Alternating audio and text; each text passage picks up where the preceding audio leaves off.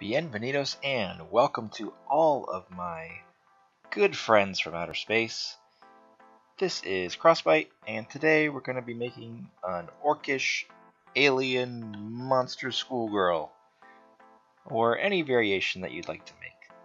We are going to kind of cover all the basics, so if you are very new to VRoid, this is going to be a great tutorial for you. And our end result is going to look kind of like an orcish girl from outer space who is also in a uniform. So we're going to start by looking at the clothing. You have a lot of different options for clothing. Most of them are kind of school uniforms. You've got dresses, you've got short sleeves, long sleeves, skirts, pants. So just choose what's going to be best for you. Because I'm going to be changing the skin color, I do want to have short sleeves just to kind of show that off.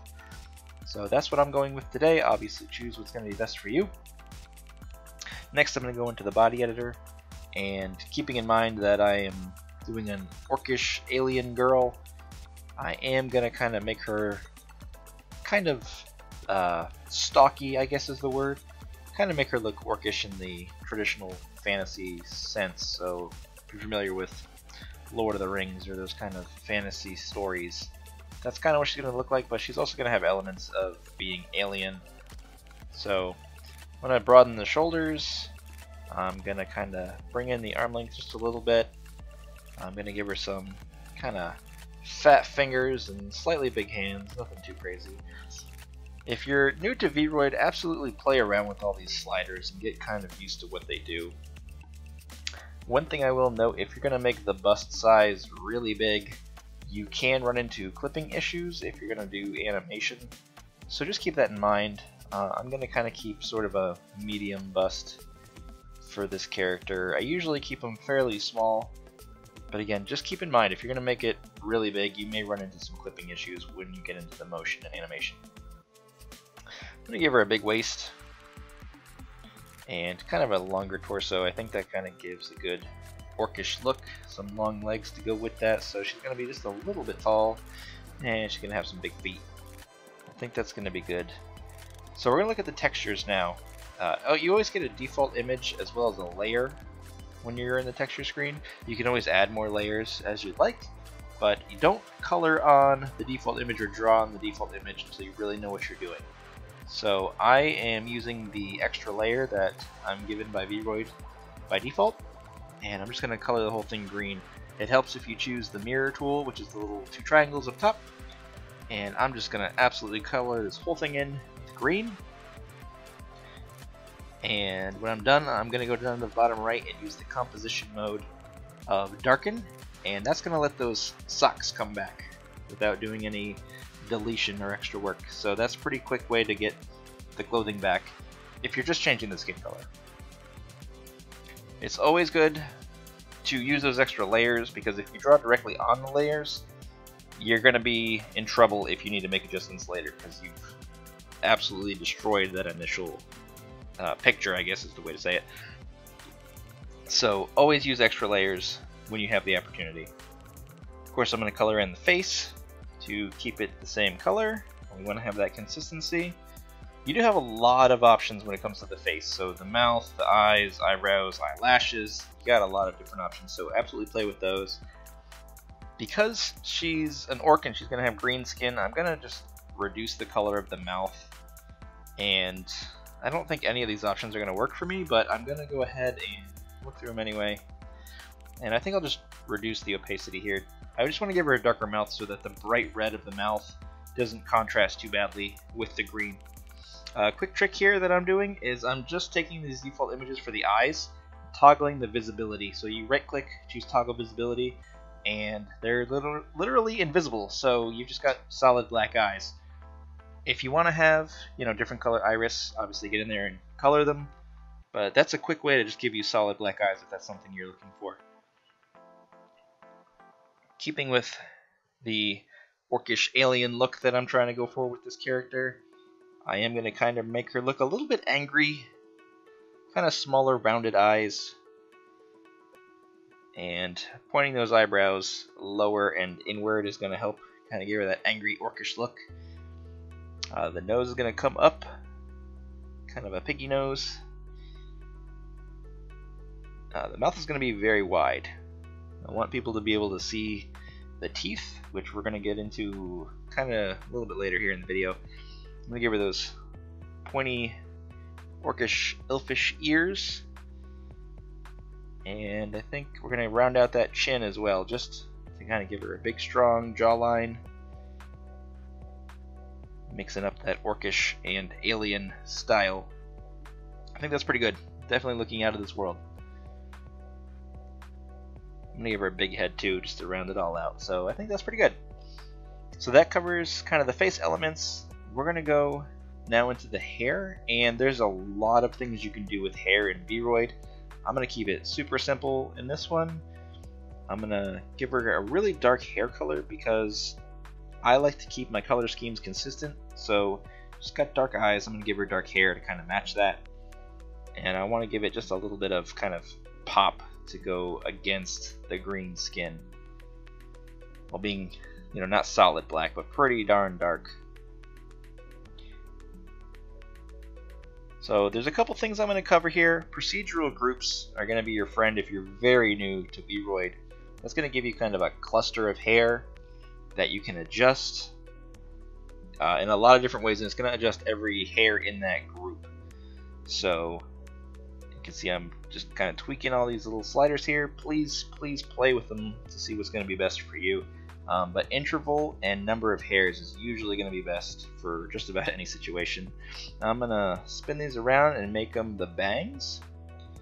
And then that's pretty good. I'm also going to do the same thing for the back. So I'm going to absolutely just create the same procedural group. And obviously I'm going to make it longer for the back. I'm going to change the position so it's not in the front of the head, it's at the back of the head. And if I was giving her a little bob, that would be perfect. But obviously I don't want a bob, I want to have some longer hair, so I'm just going to change the height. And I can see it's kind of clipping through the ears, so I'm going to just adjust my mesh here a little bit to bring it back. There we go, so it's not clipping through the ears. And I am going to add a freehand group just so you can get a little taste of what that looks like. Again, if you're very new to VRoid, the freehand group is going to be your best friend once you get really experienced with it. Today I'm just going to use it to give her some little flyaways, but the freehand group you can use to draw just any piece of hair you want in any direction, and you can manipulate it in a ton of different ways. So practice with that if you're very new to VRoid. I'm going to give her these little hairs right out the middle. Again, it's just little kind of flyaways, and they don't look great as it is. I do want to kind of really bring them into the middle. You can use the mirror tool to adjust your mesh in 2 different directions at the same time, which is great. And I'm going to bring everything in real close, kind of towards the middle, and bring it up to the top of the head. And I'm not sure if it's better to add more hairs or just bring those to a point. I think I'll look at both options here. So now I think it looks a little too messy with a lot of hairs up there. Kind of hard to see what's going on. So we'll just use the adjustment points and bring them all to the middle for our 4 little flyaway hairs. And now she's got a little tomato head, which is fine by me. So bring my procedural group 2 in, which is the back of the head, and kind of bring the hair just a little bit longer, a little bit inward. Not too bad. So we're actually going to go ahead and start editing clothing. You have clothing, accessories, and shoes to choose from. You can see on the right side here that there's not a lot of options by default, so I don't know if VRoid's intending to add more accessories in the future, but right now we just have the tie. And I'm going to go ahead and use the traditional kind of tie, like a Windsor look, and keep that a dark color.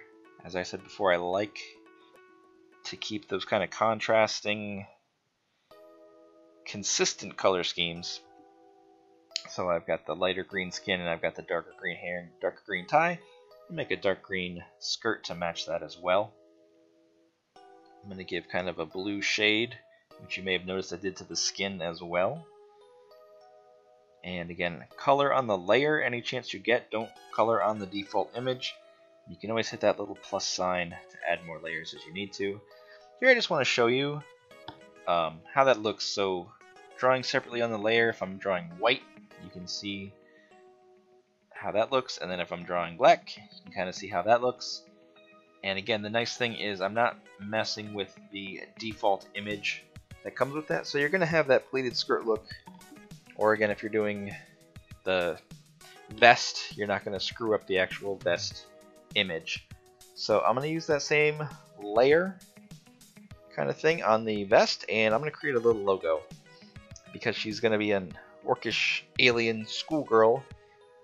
Her school needs some kind of space logo, I guess. You can draw on the 3D model if you like, and you can also draw on the right side on the 2D texture. Whatever's going to be better for you. Sometimes I like to switch it up, and it's also based on the perspective I'm looking at. I like to switch it up. So the default brushes aren't too complex. You only have, a few options there, but you can change the width and opacity of the brush. So I just made some smaller dots within the big dot, and I gave it a little planetary look for our space girl. So feel free to play around with that, the coloring. And here I'm going to look at the general editor, which has a lot of lighting options. Most people, especially people who do VRoid tutorials, don't like the built-in lighting and shading options. I think they're okay. I'm going to kind of just hit every little slider here so you can get a glimpse of what they do. I like to have a little bit of lighting and shading.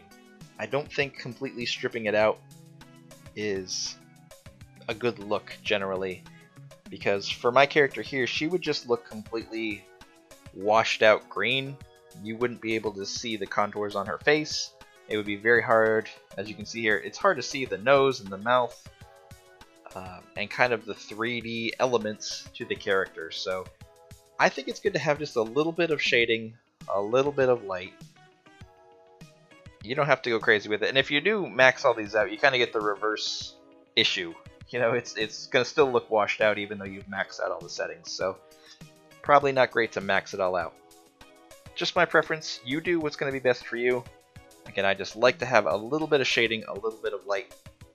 But feel free to play with the sliders to get an image that you like. So the eye excursion probably isn't going to impact too many people, but the spring bone is going to make a difference. And that's going to be when you're animating. So if you go to the camera and exporter tab at the end there, and you go to pose and animation on the left, which I haven't got to yet, but I'm going to. I do want to get her mouth kind of orcish looking real quick before I get into that. But that's going to impact what your animations end up looking like. What I'm doing here is I'm kind of giving her a wide open mouth so we can see the tusks I'm going to give her, the orcish fangs. And again, I'm just kind of hitting these sliders so you can kind of see what these all look like. But you can manipulate all of the different emotions, so joy and sadness and surprise and anger, and get a good combination to just get an expression that looks good for you. Here at the bottom we've got the tooth options. I'm going to go ahead and give her some fangs.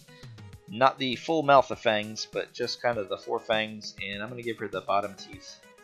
The bigger fangs, because again, we're going that orcish look. So here's what I'm talking about with the pose and animation.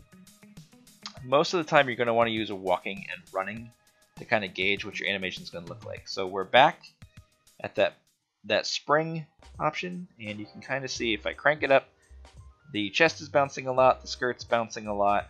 So when it's cranked up, you're going to get that. You probably want to be somewhere in the middle, and then that's usually going to give you a good kind of animation overall. If it's all the way down, you lose all that animation in the chest and the clothing. So just keep that in mind. Again, we have more lighting options here. This is in the camera and exporter section. If you're going to be taking screenshots of your character and you want to get fancy with it, this is a good place to do that. The wind is good for when you have bones in your hair, which we're going to get into later. We're not quite to that point yet. You've got a lot of post effects you can mess with. Generally, I don't mess with these. If I'm going to do anything in post, it's going to be in an external program. Photoshop for still images, or maybe Premiere for actual video. But you're very welcome to mess with this. You can get kind of this comic look with little manga style washed out black and white. You can get blur effects. So feel free to play with these if that's something you're interested in. The capture side is just the resolution of the image you're going to capture. Export is if you want to put it into another program, such as Magic Mirror or something like that. And then upload to VRoid Hub on the left. I personally don't do, but if you're going to upload things to the hub, that's where you're going to do that. So we're going to go into the body editor, and I'm going to create a new layer. And I just want to show you that I'm going to rename these so I don't confuse them. So green skin, obviously for the green skin. And then I'm creating this new layer called spots, and I'm going to use this to just give some kind of interesting elements to the skin. So I'm thinking to traditional sci-fi TV shows and movies, how aliens usually have some kind of just weird skin texture.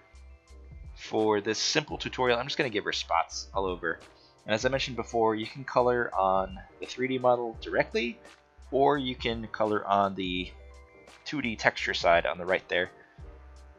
So for example, like I can't get up into the sleeve very well directly on the model, so if I do want to color up on the shoulders, I can just do that on the right side here. And that's great if you're going to change outfits later on, or there's going to be wind and you're going to be able to see those things that are kind of under the clothing. So whatever's preferable to you, you can color on the 3D model itself or on the 2D side. Either way, as long as it gets the job done, whatever's best for you. So I'm just going to give her all these kind of little polka dots all over the place to give her that space alien sci-fi look. I am going to hit the hands as well. A lot of people neglect that, and they just kind of do the arms and legs when they're texturing or adding new elements to a character. So if it's important to you, don't forget to hit the hands and the feet if you need to. And of course the face now just kind of looks plain and green, so we're going to go into the face texture and go over to the face skin on the left side there, and we'll be creating a new layer to give her those same kind of polka dots. So let's go ahead and rename these so we don't confuse them once again.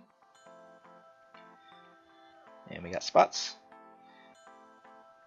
And as I kind of mentioned before, I'm kind of just keeping in mind the traditional sci-fi movies and TV shows.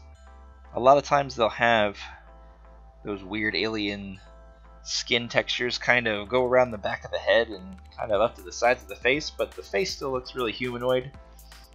And so I'm going to kind of stick with that. So just a variation of big spots, small spots, all over the place. Don't forget the ears.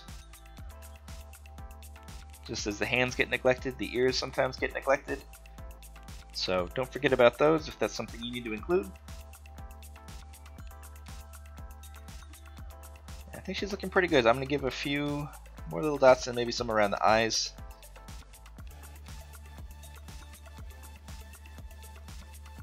Also keep in mind the mirror tool if you want to do both sides of the face or body, and if you want to make it more unique or asymmetrical, turn that mirror tool off and just do as you need to do.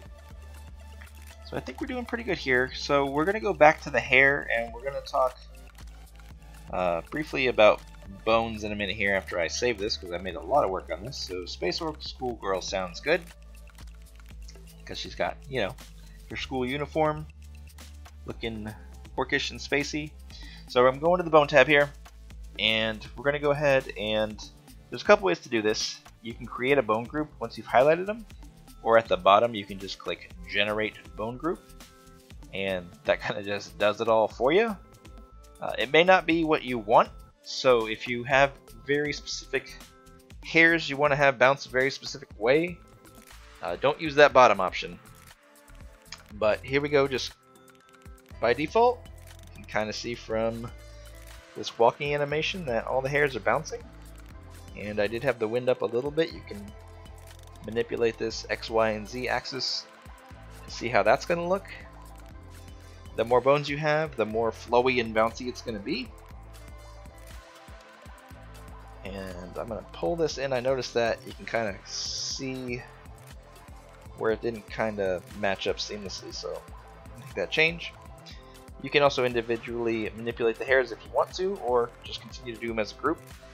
And the more bones you put into it, the better it's going to bounce, like I said. And you can adjust your fixed point higher, lower. That fixed point is where that bounce is going to start, essentially. So you can kind of see the right side of the head is bouncing more than the left. And that's because I've added more bones and I've adjusted that fixed point. So let's go ahead and figure out which group. It's not that one. Let's figure out which group that other part of the back of the head is and increase that as well. So I'll have the back hair kind of bouncing and the front bangs are going to be a little stiffer. So there we go. The back hair is bouncing, front hair is good, and I think that looks pretty good. So I hope this was helpful for you. If it was, give me a thumbs up. If not, give me a thumbs down. If you got questions, hit me in the comments, and I will catch you all next time. See ya!